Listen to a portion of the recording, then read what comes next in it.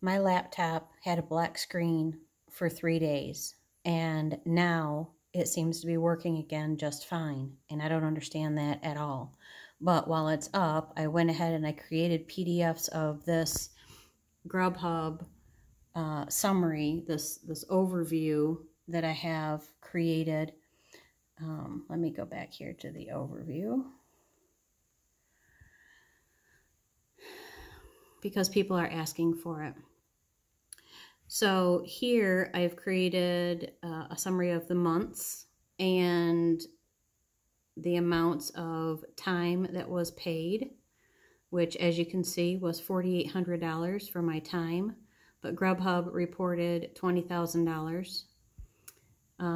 Of that $20,000, $5,000 of it was for mileage and $10,000 of it was for tips. So the tips were twice as much as what Grubhub paid for the entire year, and the mileage was even more than what Grubhub paid for time as an independent contractor, because they state that we're independent contractors, but I argue that we are not. However, I have a 1099, I filed my taxes this way, and now other people are wanting the information that I have compiled. So I'm creating this video real quick to show them. Grubhub email states we're paid for time, we're paid for mileage, and we're paid for tip. They do have these other things like this mission incentive. That is to get us to move fast. Here is the average mileage rate that they paid, and you can see it changed over time. It was 24 cents for quite some time, and then it jumped to 42 cents, and then 51 cents, and then back down to 41 cents. But here are the, first, here are the fees, the cash out fees, because in order to get your money from Grubhub, you have to pay the 50 cents to get it out. They say you don't have to, that you can just wait until the week is over. But in my analysis, while I was doing this analysis, I noticed that if I did not request the payout, they did not pay me. They eventually caught up, but their numbers are off. It's not exact. They corrected some of the errors. Some of them they didn't miss. So the total thing is off, but it's only off by $5.53 from the amount that they, so the $20,961 is what it is that I have from the emails that they have provided, and the 1099 is $20,952. So that's not, $5 is not that big of a difference. $952 to $961.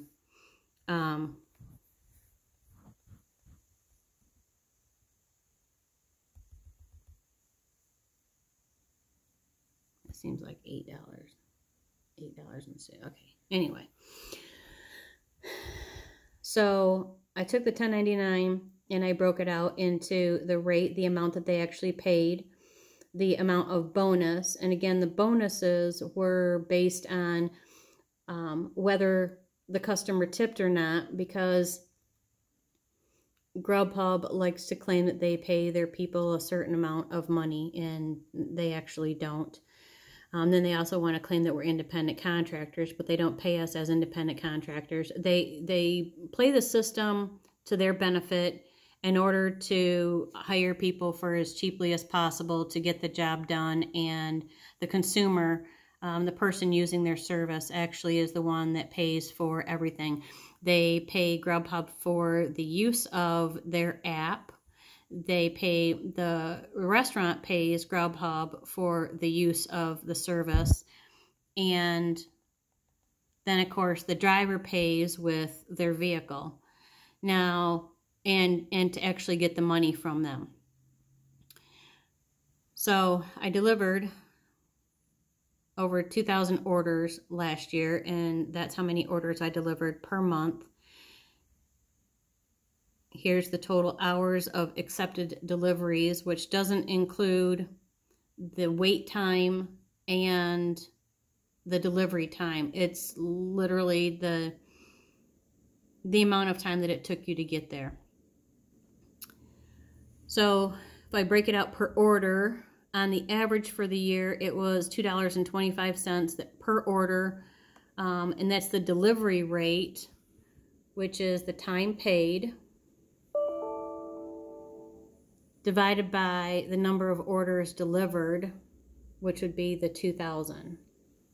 So the 4,800 total divided by the 2,100 orders gives us $2.25.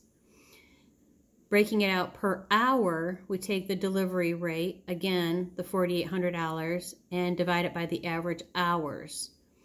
Now, the average hours is based on the total hours of accepted deliveries, plus I added a half-hour average for the wait time and delivery time, which equals average hours. So let's say for the month of, whatever month this was, March, it was 180 hours for the month.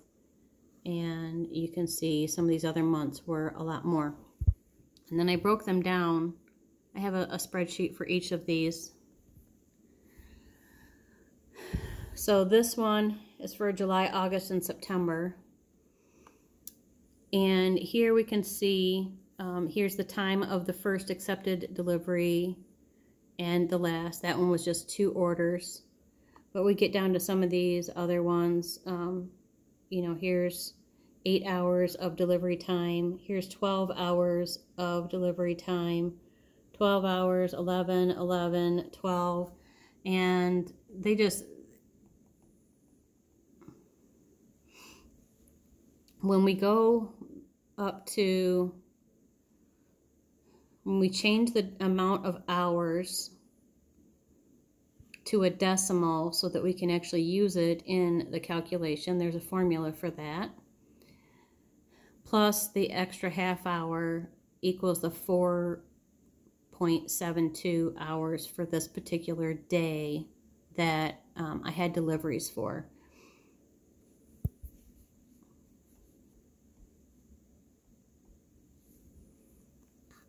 That particular day, I was paid $2.70 in time per order. I was paid $5.15 in time per hour. And if I include the bonus that they paid for speedy delivery, then that includes, that comes up to $6.42 per hour for the number of hours it is that I worked that day.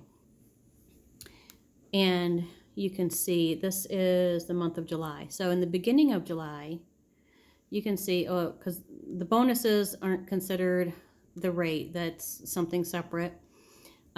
But if we look at this, we're looking at roughly $5 per hour that Grubhub was paying. And as we move farther down in the month, we notice that it drops down to closer to $2 or less than $2 per hour. And then it changes again here. And what they did is they were initially paying more for the time and less for the mileage. The mileage rate was 24 cents per mile that they were paying, and then they increased it to 49 cents per mile, and they decreased the amount that they paid per time. And that's why we see the drop from $5 to $2 is because Grubhub wanted to make sure that we could still put gas in our vehicles, that they gave us enough money to put gas in our vehicles so that we could continue driving. But they didn't want to continue paying us for our time, and to weigh that out to their benefit, which saved them money by doing so, but it makes the driver seem like they're getting paid more because they're actually, they're seeing more money in mileage, but they are not understanding that when you break it down, they're actually getting paid less. This was July of 2022. There is no contractor ever, or any employee ever, who would accept a job to use their newer vehicle to be paid $2 an hour or less. Now, I'm not saying this to bash the company or anything like that. The facts speak for themselves. You can take it as you will. I have filed my taxes for the year based on the information provided in the 1099. As I look into this more, I will be filing an amended return because they included $20,000 as my 1099 amount, and the federal government says mileage is not included as a rate of pay. And so they're even screwing these drivers over on their taxes because they're saying that they're paying them $20,000, for instance, and they really only paid them $5,000 because the rest of it was to keep their vehicle moving and maintained, and tips from the customers. That's 75% less than what they're claiming. There is no contract with Grubhub for any of these drivers. In my dealings with contracts, I have always had a contract that was very detailed. It stated what the rate would be. It had the time period. It would, lay out all of the details of what that agreement would be. That's a contract. Arbitrarily giving categories of saying, oh, well, we'll pay you for your time, but they're not going to tell you what they're going to pay you for your time. And they constantly change it without giving any heads up, without advising. Now, I probably had some help in getting the mileage increased because I had noticed the gas prices were going up a lot. And I didn't have enough money to put in my car. And so they did say, oh, we're going to help out the drivers. They sent out emails. Hey, we're increasing the amount of mileage, blah, blah, blah. Again, to make them look better, but they didn't say we're going to decrease the amount that we're going to pay you for your time. They just did it. And of course, nobody really looks at these things. And when I decided to pull everything together, and I have every email, as does every other driver for Grubhub. So it's not just me. Any driver can put a spreadsheet like this together and look for themselves. And I guess I'm pointing this out because being a business analyst, I feel like I'm a problem magnet. And a problem magnet needs better solutions, magnetic solutions, if you will. There's nothing wrong with pointing out the issues in a business. That's called transparency. This is something that needs to be addressed. Who addresses it? Who looks into it? I don't know all the governing agencies that oversee these types of things, but there's got to be somebody who overlooks businesses that are literally out there hiring slave labor. They talk about, hiring people from outside of the country. Well, what about the U.S. citizens that they're hiring to do this? Putting a facade on it that they're getting paid $15 or $16 an hour, which is clearly not the case, no matter how it is that you slice it.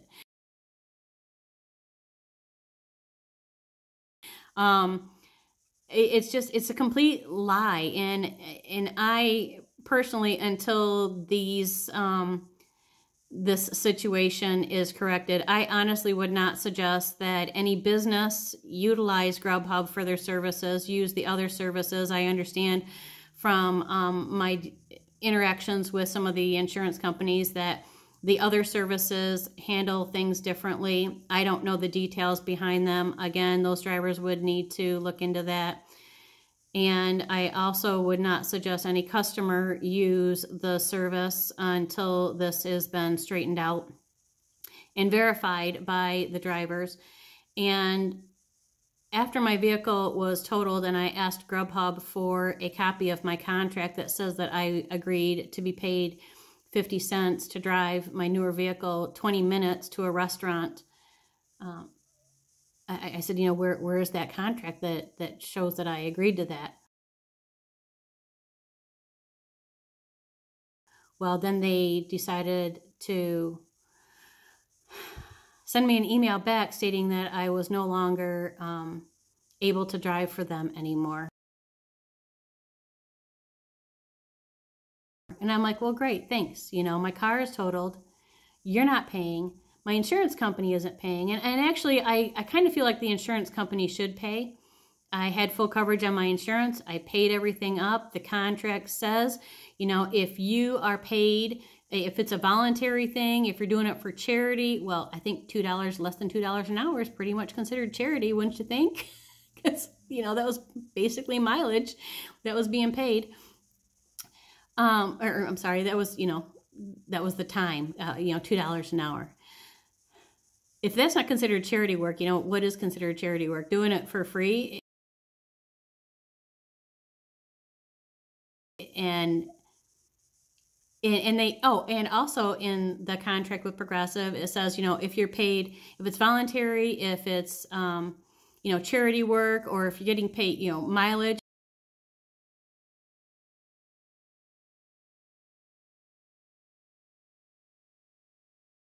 Well, we're getting paid mileage. Grubhub's email even says we're paying you mileage.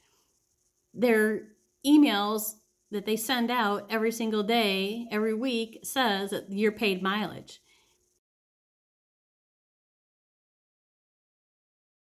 It doesn't get any plainer than that. You have, you know, that you're apples and apples. The Progressive insurance policy should pay out on my vehicle, period. And they didn't. And so now the banks are screwed. I'm screwed. And the thing is, you know, these companies, both the banks and these insurance companies, and I say that with quotes because insurance does nobody any good if they're not actually going to follow through with what it is that their policy states. Their policy states they will pay out if this is the situation. And they're not honoring that. And they're not informing their employees how to read the policy. The employees are refusing to understand how to read the policy. And every time it is that I tried to call, I just kept getting turned back to those same two individuals. And I repeated, and when I left messages, I said, I do not want to talk to these individuals. I need to speak with somebody else who actually understands the policies. And again, those same two people ended up calling me back. And, you know, this is, when there's wrong going on, I think this is where it is that I'm here in this lifetime for, because there's enough of it. That somebody needs to regulate these people. And again, I understand that they're trying to provide a service. I understand that they're trying to do it as cheaply as possible, but it should not be at the expense of everybody else who is trying to help them do that. It shouldn't be at the expense of the bank who is trying to help them do that. It shouldn't be at the expense of the person who is actually doing the driving and providing the vehicle to help them do that, and leaving me without a vehicle and owing on a vehicle. You know, that's not right. It's not right. I don't care how it is that you slice it. It's not right. And somebody needs to take a look at this. So I am glad that my computer decided to come back up again today. I was really wishing that it would, so that I could get this information out to the individuals that are currently asking for it. So I did create PDFs, and I emailed them to myself at 2 different emails. So I do have those. And I will be printing those out just in case my computer decides to go black screen again. But I am grateful that it came up so that I could pull this information together and to put this video together to show that Grubhub delivery drivers are really, they're not paid what you think. And the real pay comes from the customer's tips. And when customers don't pay a tip, that's when Grubhub will throw in like 50 cents or $1. And that's what those bonuses are. It's hey, we recognize that they didn't give you a tip, and we know that, you know, you're only getting paid 50 cents to actually go do all of this stuff over the next hour. So here's another $1, you know, and that's appreciated, but that's not a business. That's not a business for anyone to partake in. So I'm going to go ahead and get this edited, get it posted, and I'll let you guys decide. I need to get this paperwork over to the individuals that are asking for it, and I'll talk to you later.